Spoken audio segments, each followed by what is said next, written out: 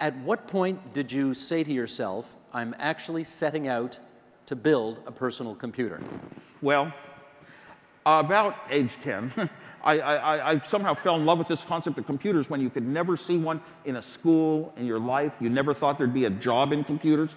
But I fell in love with it, and I knew eventually that I would have one, and then I started teaching myself how to design one. Don't ask me how, not one book. I didn't read one book. I just looked at parts that were available. It's like if you were, you knew how to use a saw, maybe, and you had pieces of wood, or you knew what kind of pieces of wood you could buy, and you have an architecture, an idea in your head of a building you want to make, you could figure out where they all go. So I started just learning to design computers. I knew I was very advanced. Did you ever imagine that? Even when we started a company like Apple, how could you ever imagine something like a modern cell phone, a modern smartphone, displays that they have, the fact that we couldn't imagine that you could ever have enough memory to hold a song. A song. So to be honest, we started this company we were state of the art, out there stretching, doing things nobody had ever thought of, nobody ever imagined. You'd have color in a computer, graphics, games inside of a computer. I mean, it was just a whole new world, and yet we couldn't even imagine you'd ever have a song or a video or a photograph on a screen. Can you remember what it was that allowed you to put two and two together and decide, that's what I want to invent. I want to invent the personal computer. Where did that inspiration come from? It came from a number of sources, because all my life I wanted my own computer. I even told my dad at a certain point, I'm going to have a computer someday. And he said, it costs as much as a house. And I said, well, I'll live in an apartment. I'm going to have a computer someday in my life. And I had a very, very good job designing calculators for Hewlett-Packard as an engineer. But I would use their computer. The computer was expensive and big, and all us engineers shared it. We would take turns on the computer that Hewlett-Packard had. I wanted my own computer, and finally, in a little club where people were talking about these microprocessors and how computers were going to be affordable someday, how they were going to give us a better world, where the little guy who knew how to program was going to be more important than his CEO and his company, because the programmer could bring in his own computer, type in the company's financial data, and spew out the results. And he could control the lights in his house, and he could send a message, and 100 people could read it, an hour later even, or minutes later. And these were like exciting social dimensions. Kids were now going to be able to learn something and type in an answer and get told if it's right or wrong. And all of a sudden, their brains were going to be so much more powerful than any brains ever before. I was scared. But these little social goals are what made me say, I have the technical skills. I understand all these parts that are affordable at this point in history, 1975. The parts to make a computer that a person can afford, that they can type a program, be it a game, be it a Hewlett-Packard logic simulation, they could type it in and run it and get the answers, was here. And once I saw it, I knew exactly how I was going to get from where I was at the time. I took a lot of little steps that were closer and closer and closer to what became these computers. I mean, I already had built a machine on my own. I just wanted it. I heard about this thing called the ARPANET. ARPANET. ARPANET was the forerunner of today's internet. It was started by the DARPA agency to connect a bunch of universities together. At first, there were only about a dozen of them, in the United States mainly. And I discovered that you could get on, and I built a machine. You could type on it, type to a computer way out across the country in Boston. And then the Boston computer could type way back to my TV set, because I designed little circuits that turned on at the exact right times, little bits of electricity that caused white dots on my TV. And they would spell out letters. So I could already type to a computer far away. It was only a small task of now making my little computer, which is like one chip and some memory, right there where I was typing. Do you remember, as David McFadden described it, the eureka moment where you said to yourself, what I have just invented will change the world?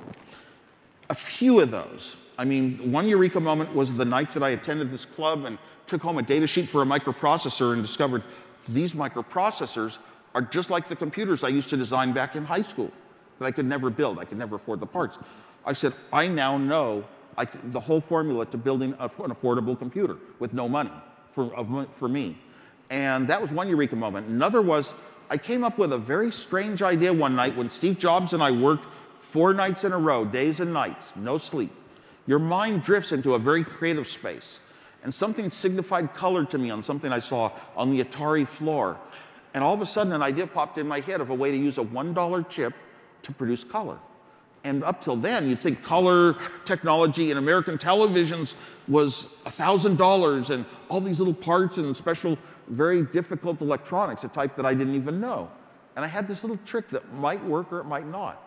The day that I finally built it, finally, you know, just trying to add color to one computer, and then I condensed it down and down and down, came up with a tiny little design, and I could type numbers into the computer, and it would pop up squares on my TV, blue, yellow, pink. I showed it to Steve Jobs. That time we knew that this product was going to be so big a step for the world that we weren't going to give it away. Like the Apple I, I had given it away for free. Nobody owns it. No copyright notices, no nothing. I gave it away at the computer club before Steve Jobs ever said, let's start a company. But this one we weren't going to give away free. That was the Apple II. I'm always fascinated in the distinction between nurture versus nature. Do you have any idea how much of what you were able to achieve was because you got the kind of education that steered you in that direction versus how much of it was because something just divine touched you? Yes. Since you can never really be sure and know what was inside of you, you were born with the talent. You look back, you can't remember everything anyway. You have childhood amnesia up to age 10, you know, especially up to age 6. So you can't really say, so you just assume. I assume, like everyone else, that it was the accidents I ran into that were the guides, the friends, the lucky things I got in school, the grades I got in certain subjects.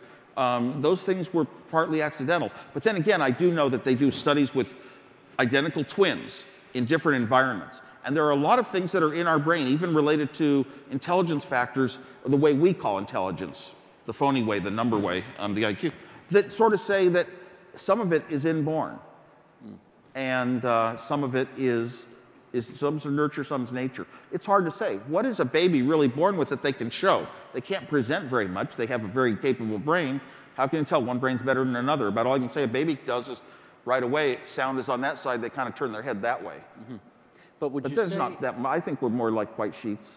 White sheets. Just a white sheet of paper, empty, blank, and mostly it's just from encountering things in life. So let's think about post-secondary education, for example. How much of that either was or was not responsible for what you were able to achieve? Post-secondary? Yeah. I mean, you mean like college? Yeah. Well, you know, I look back and I think of specific college courses. And the first couple of years of college are very general. And then I had a year where, pick your own courses. All I took was graduate courses in hardware and software. And I do some of those. Well, all of college helps you, knowing that there's a long, long process of a lot of steps of learning. And that helps you with projects you do in engineering in later days. Long, long processes to get to the end. You know, you go a whole semester in college and get a grade. And you go a long time in a project before it's done, it works, it's quality. But some of the computer classes I took, later times, there are little bits of them that actually came out being used in my work at Apple, but almost nothing that I could really say for sure. I was very, very self-taught. And that's the best way to be taught. It's when you want to learn something, you're going to learn it much better than anything else. I think a teacher's job should be less what they're teaching and more, at least at younger ages. Mm-hmm. I'm talking pre-secondary. It's less what they're teaching, but more that they motivate the students to want to learn. The student wants to learn, gets interested. It's fun or it's just intriguing. This is weird knowledge. I like it. It's like watching a movie, but it's learning stuff. Then you can't stop them. Gotcha. Where does Apple come from? Apple? Yeah, why Apple? Eve? We going back to the first Apple? No, I mean your company. Where'd you pick the name Apple out of? Oh, yes. Steve Jobs, I just picked him up at the airport. He came back from Oregon where he would spend time, and we're driving along, and he says, I got a great name for our company, Apple Computer. And both of us tried to think of technical names, but Apple was too good a name. My first response was, what about the Beatles? Apple Records. Well, that was and he says, well, that's a record company. We're a computer company. Oh, is that all it takes? He says, yeah. So he said it confidently, so I bought it. And did you know the Beatles were going to sue you years later? Now, I knew that Steve worked in what he called orchards up in Oregon. And I wondered, did they have apple trees? But I'm so shy and silent, I never even asked. I never asked people personal questions. So I never asked. All these years, I sort of just hoped that that was part of it.